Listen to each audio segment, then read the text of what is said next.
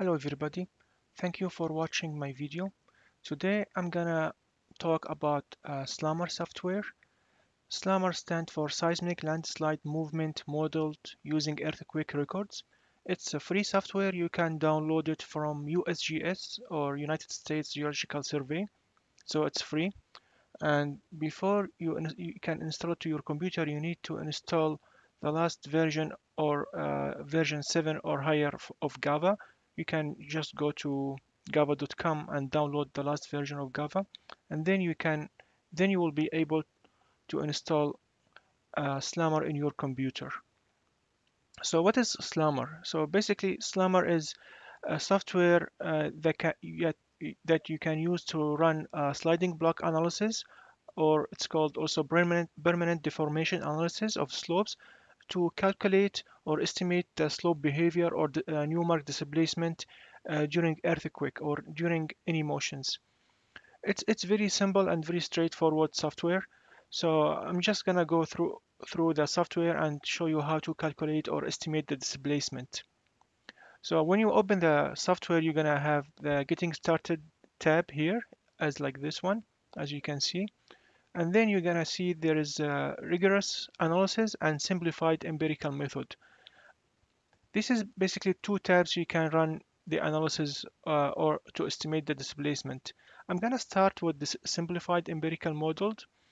This tab has like in it 4 different tabs inside it. So there is in simplified empirical tab there is 3 different methods you can calculate or estimate the displacement. There is rigid, flexible coupled, or flexible rigid unified modeled. Let's start with the rigid. So in rigid, there's 11 different equations you can calculate the displacement. So once you click on the method you want to use, for example, Rathje and Seismic 2009, you can see the equation that has been used in the software to calculate the displacement. So when you click here, I'm gonna just go through one example. It's gonna ask you about to enter the critical or yield acceleration, the peak ground acceleration, peak ground velocity. Sorry, not the peak. This is not an act. This is an active. So he's gonna ask you 3 questions or 3 input. K sub y or A sub c, BGA or peak ground acceleration, and moment magnitude of the earthquake. So let's put some values here. And yes, if you don't know what is critical acceleration, you can basically go to user guide and then definition of terms and then go under critical or the terms that you don't know, for example, critical acceleration, and you will see the entire definition of what is critical acceleration. You should have some background about this before you use this software actually. So yeah, you can read through this and understand what is critical acceleration. Okay. Yeah. So let's use some random value here. B ground acceleration and earthquake. And then we click on compute. And here we go. That's it. In simplified empirical method, it's very simple. So we use this analysis 2009, and it gives us immediately it's estimated Newmark displacement, and in both units actually, metric and imperial and metric. That's great. So if you go to another method, you will see that there is another input here ask you about the peak ground velocity. So each method has different input. This one doesn't ask you about the earthquake magnitude. As you can see, it's inactive. And let's see another tab here which is called flexible coupled. This is very famous method to calculate the Newmark displacement. It's called it's in published paper which is Bray and Travasro 2007. Actually, there is an update for this paper. You can also take a look. It's available online, and it's gonna ask you only to enter the yield acceleration, side period, spectral acceleration, earthquake magnitude, and then compute, and he's gonna give you the results or the displacement here, the mean. and probability of zero displacement. So as you can see, it's very straightforward. The simplified empirical model, you just enter some values in terms of acceleration, critical acceleration or yield acceleration, side period, and you will get the calculation. It's just empirical equations, just another way to calculate the displacement. Here is also another tab based on Jibson and others 1998 and 2000.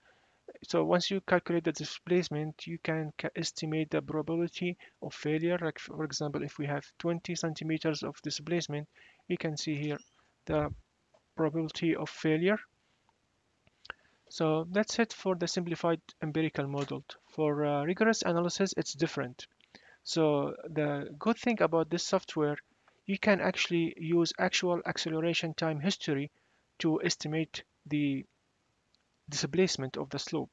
So here the software gives you option to select acceleration time history from the database of the software. Like for example, if I want um, a strong acceleration that has moment magnitude 6.9, I can just enter that. I can also specify another inputs, like for example areas intensity. I can put some range greater than or equal less than. I can put range, or I can just specify one data here, let's say 7.1, and click on search. So the software look in the database and show me all the motions that has moment magnitude 7.1 or greater. You see, this tab is moment magnitude.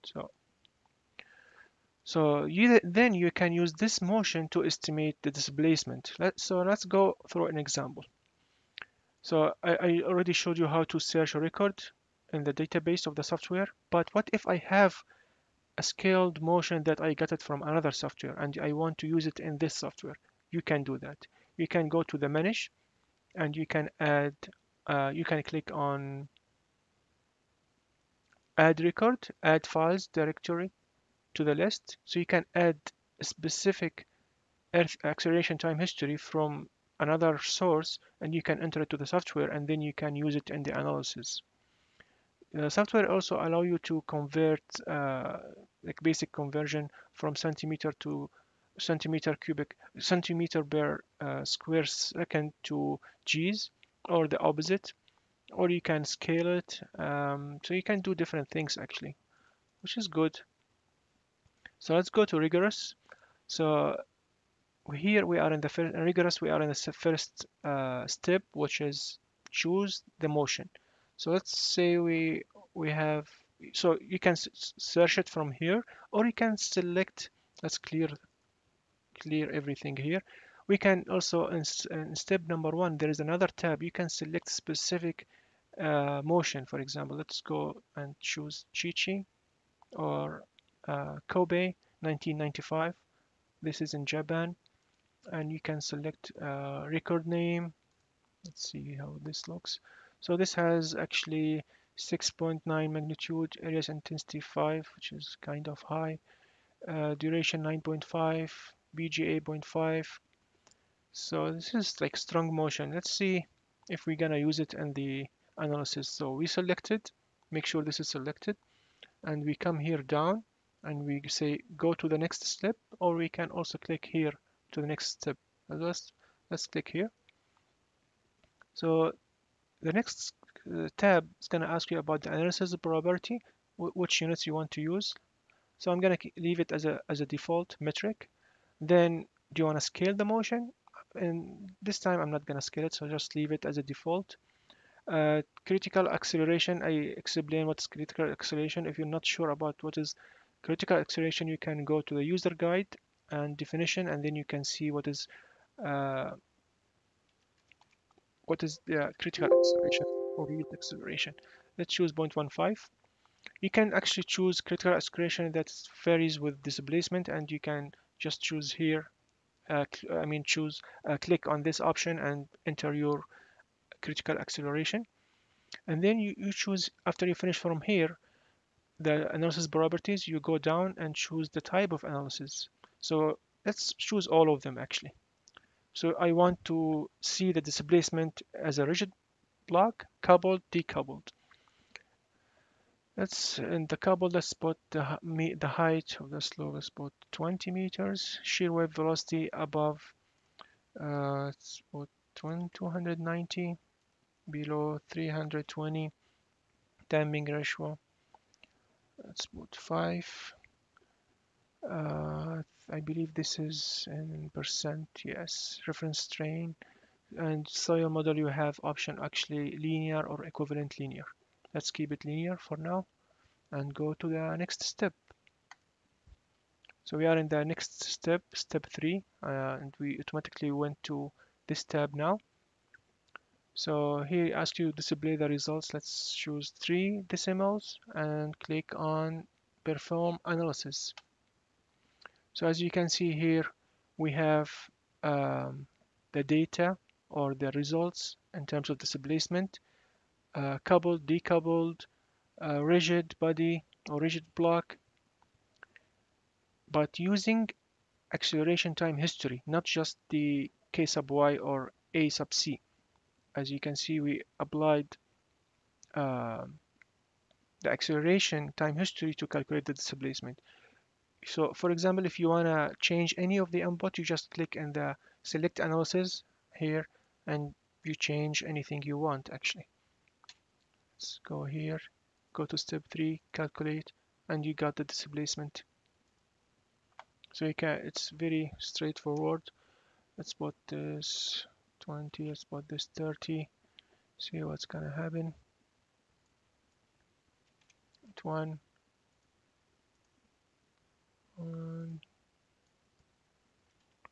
2. So this is the like and this is the results we got from using one motion. You can actually use more than one motion and see all the results here. So you can also plot them. You can save the plot. So I choose 2 method. You can choose now, you can see in the plot Kobe and JM, block rigid and block rigid normal. So we have 2 different. So yeah, we have rigid block and we have decoupled. We can also show 3. So you see green, red, and blue. We have 3 different analyses showing in the plot. You see that the rigid block is giving me the smallest displacement here, as you can see. I'm wondering if I can auto range both axes.